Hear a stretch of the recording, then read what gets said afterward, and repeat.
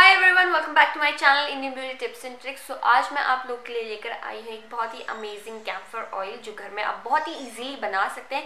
कोई ज़रूरत नहीं है आपको बाहर से खरीदने की, आप घर में बहुत आसानी से बना सकते हैं विद इन 2 to 3 मिनट्स। तो अब ज़्यादा बकबक करते हैं, let's get started with the video. बहुत से लोग सोच रहे हैं कैम्फर ऑयल ये क्या है और इसके क्या बेनिफिट्स हैं, मैं क्यों बनाऊँ। मैं पहले बता दूँ इसके बहुत ज़्यादा बेनिफिट्स हैं और आप इसको बनाएंगे ना और यूज़ करेंगे आपको खुद रिजल्ट्स दिखेंगे with in 2 to 3 minutes only. इसके बहुत अच्छे रिजल्ट्स आ जाते हैं और स्किन में तो ये बहुत अच्छे से वर्क करता है और ये आपके हेयर के लिए भी बहुत अच्छा होता है। और जिनको ना बहुत ज़्यादा एंग्जाइटी इश्यूज़ हैं और बहुत नर्वस रहते हैं तो उससे भी बहुत ज़्यादा रिलैक्स्ड फील करते हैं ये लोग, क्योंकि इसकी कामिंग और सूदिंग फ्रेग्रेंस होती है जो आपके नर्वसनेस को और आपके एंग्जाइटी को रिड्यूस करती है। So you should totally try this out.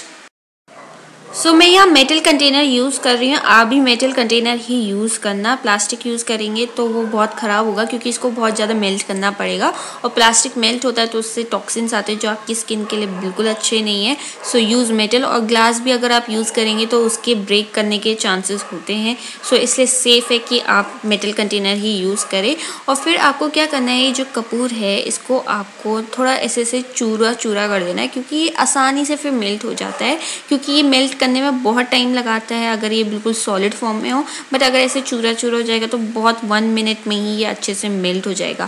फिर जो दूसरा इंग्रेडिएंट मैं यहाँ यूज़ करने जा रही हूँ वो तो हर किसी के पास होगा ही, वो है कोकोनट ऑयल। मैं यहाँ extra virgin coconut oil use कर रही हूँ, ये मैंने इंडस वैली से लिया था।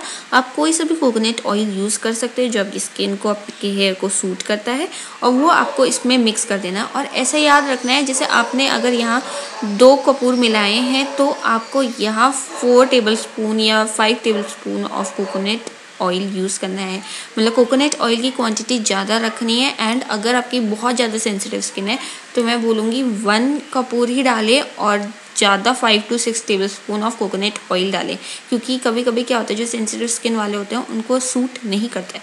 और हमेशा पैच टेस्ट तो आपको करना ही है, कोई ना कोई चीज़ लगाएं। कोई सी भी चीज़ लगानी हो आपको, कॉस्मेटिक या कुछ भी, तो patch test is a must. मैं यहाँ डबल बॉयलर प्रोसेस यूज़ कर रही हूँ इसको मेल्ट करने के लिए। आपको कोई भी बड़े कंटेनर में पहले बॉईल कर लेना है वाटर और उसके ऊपर ये वाली चीज़ रख देनी है।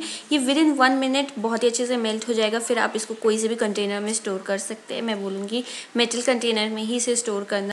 So thank you guys for watching my video. I hope you really enjoyed it. Then don't forget to give it a thumbs up and please मेरे चैनल को सब्सक्राइब करना ना भूलें। Bye bye.